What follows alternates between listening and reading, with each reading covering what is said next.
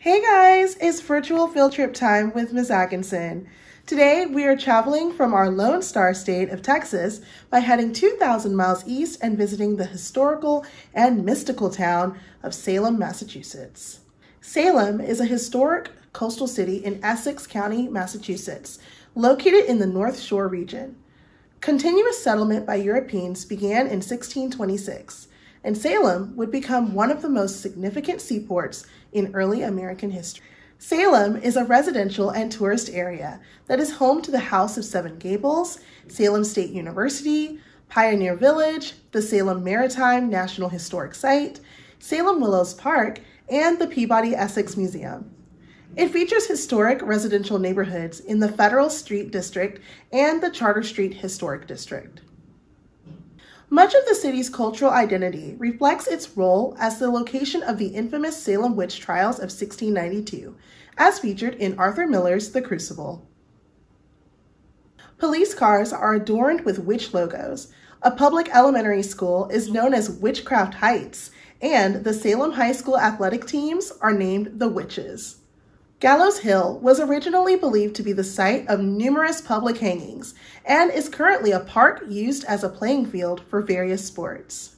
Today, we will be touring the Jonathan Corwin House, also known as the Witch House. This property was once the home of Judge Jonathan Corwin and is still the only structure standing in Salem with direct ties to the Salem witch trials of 1692, as it is believed to have been built between 1620 and 1642. Corwin bought it in 1675 when he was 35, and he lived there for more than 40 years. The house remained in the Corwin family until the mid-19th century. It is located at 310 Essex Street, at the intersection of North Street and Summer Street in the McIntyre Historic District.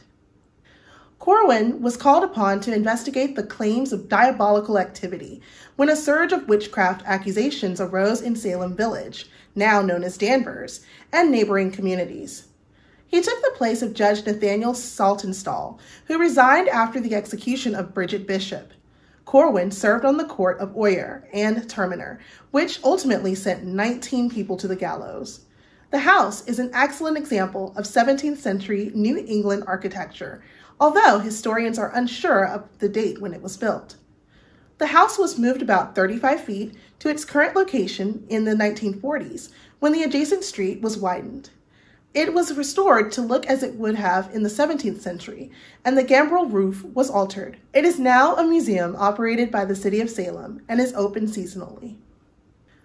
When we enter the witch house, we immediately come across a parlor, or what we consider to be a living room area. Notice the beautiful brick masonry featured in the large fireplace towards the back of the room. Wood-burning fires were the only source of heating for the Puritans during the era. Next, we come across a dining room area with the original dining set that belonged to Judge Corwin and his family. As tempting as it may be, we ask that you do not touch the artifacts on your way through. As we take our tour, you'll notice the custom-designed woodmanship of the dining room furniture.